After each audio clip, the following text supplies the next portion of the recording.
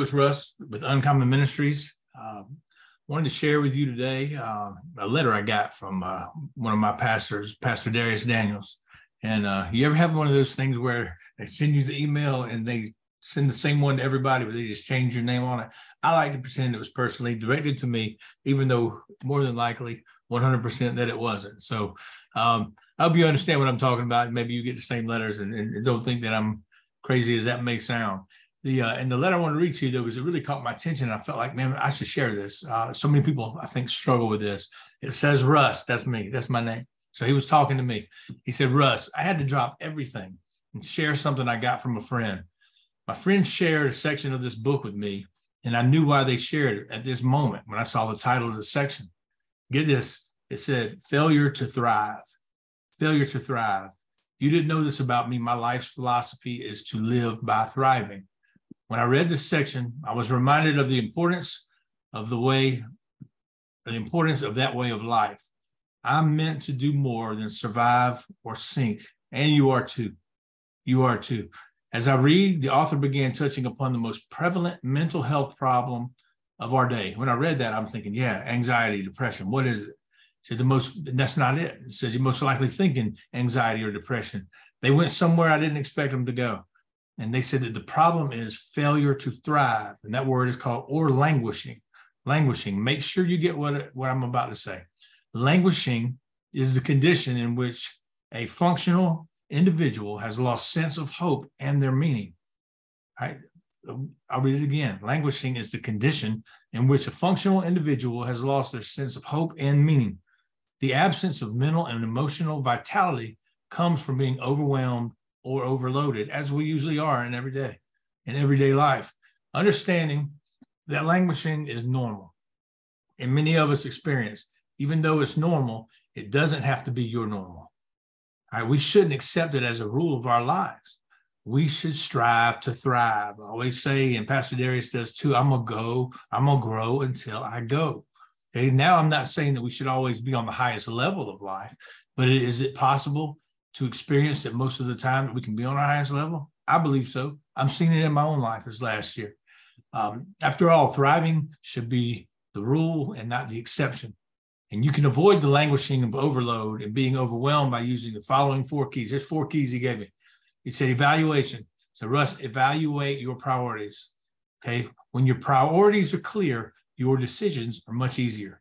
Okay. Well, how do I evaluate them? Number 2 was prioritization. Okay? Not just making a list of your priorities, but scheduling the priorities, putting those priorities in your day somehow. I use notes. I use my calendar on my phone. I take my calendar, and if it's a priority for me, I put it in there and put it on my calendar, and it repeats every day until I've got the task done, and then I get to go delete it. I'm on my desk now. I've got 2 different, I guess, models or displays of a schedule of priorities sitting right here in front of me. So when I come down here and sit at my desk or work every day, I see those priorities in front of me. I've done it in the past with ones on my mirror in my bathroom, things that I want to keep in check. Remind ourselves, prioritize these things. The other thing is elimination. Elimination, remove anything that is no longer a priority or suitable for you in this season. All right, and know that these can change from season to season. Some seasons, God's going to call you to do this. In the past, God called me to work more with people in addiction, all right, and trying to help people out of that hole. Now it's more post-addiction, more life coaching. To be honest, if I can be real with you for a minute, I don't remember what it was like to be in addiction, because I have focused so strongly on thriving in this past year of my life that, I still do my steps and my things that I need to make sure I don't fall in that. I never want to get so comfortable that I think, oh, no, I'm not, I don't battle, or I never battle with this. Just like anything in our life. Be aware of it, but don't dwell in it. Don't carry that label with you. Don't carry a label of what you once were. You're not that anymore. Remember how our God heals all diseases?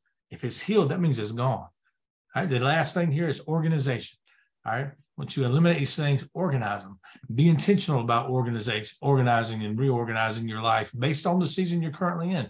That changes. Some things you used last season may not be what you use this season, or you can get pieces, get the meat, I get the meat off the bone, and then keep that with you for whatever season that you're in right now.